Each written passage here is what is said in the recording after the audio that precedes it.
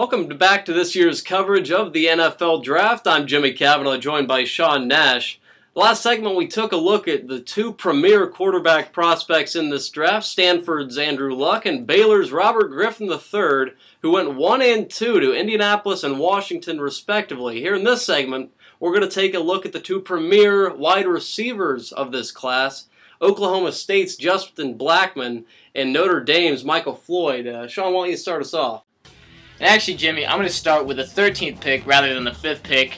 Michael Floyd out of Notre Dame, going to the Arizona Cardinals. Actually, Larry Fitzgerald was huge on having Michael Floyd brought into Arizona. And now they have two premier wide receivers on the outside, both 6'4 plus. Michael Floyd, absolute beast on the outside, incredible strength. We've seen highlights from him at Notre Dame, just having defensive backs draped all over him and able to pull the ball down. And arguably, he didn't have the best quarterbacks throwing to him during his career at Notre Dame. I know a lot of people at South Bend aren't high on Tommy Rees. He has absolute athletic ability, very fast, and honestly, the only reason people will say he may be the second pick was because of little issues he had in college. Got in a little trouble, a little drinking, but it's college. I don't think it'll be a big deal for him. Larry Fitzgerald to keep him in line, he being one of the role models of the NFL. I think Michael Floyd will be one of the top receivers for years to come in the NFL. Yeah, Floyd was clearly a beast this year, but I'm going to talk about the other guy, someone who was drafted higher, as you mentioned a little earlier, Justin Blackmon from Oklahoma State. This is the Biletnikoff Award winner, somebody who played with Dez Bryant a couple of years ago, could still be playing with him and could potentially be the best receiver on his team if Dez Bryant was still on Oklahoma State.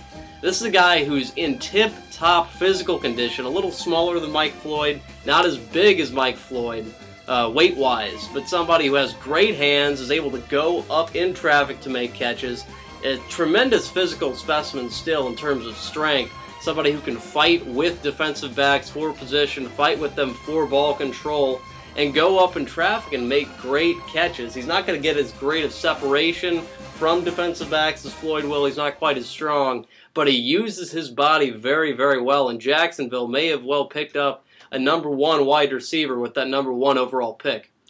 And if you're looking at this team-wise on where they went, you got to be looking at the St. Louis Rams and thinking, what were you doing? Keep moving back. Just sit where you were.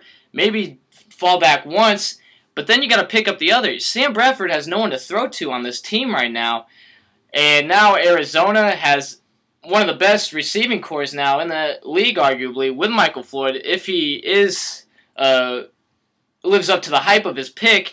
And now Jacksonville finally has a receiver for Blaine Gabbert, to throw to. Yeah, it's going to be interesting to see what Blaine Gabbert is able to do because the jury is still out on him. Justin Blackmon will provide him a #1 target that he has not had. Last year, he had Mike Thomas and his tight end to throw to. He had basically 2 targets, neither of whom you would consider a #1 receiver. Blackmon's going to fit that bill. I wonder, though, Sean, we've talked about the strengths of some of these players. You talked about Floyd's weaknesses sliding down the draft board because of alcohol-related issues. What are some shortcomings he has as a player that might end up holding him back? Injuries, he would get beat up a lot because he does just throw his body into cornerbacks, and he basically throws his body with reckless abandon, going for footballs.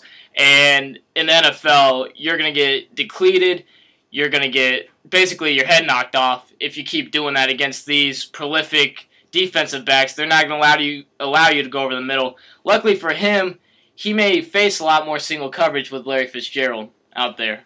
And as far as Justin Blackmon goes, we know about what he is. I don't know so far what he isn't because you see him as a 6-foot, 190-pound receiver, a big enough guy, but in the NFL there are going to be bigger guys than him. He's smaller than Dez Bryant, smaller than a lot of #1 receivers out there. Yeah, and the injuries you mentioned with Mike Floyd could potentially be an issue with Justin Blackmon if he's not able to stay away from defensive backs and manage to keep healthy. Well, that's all the time we have here. For Sean Nash, I'm Jimmy Cavanaugh, bringing you this year's coverage of the NFL Draft. Thanks for watching.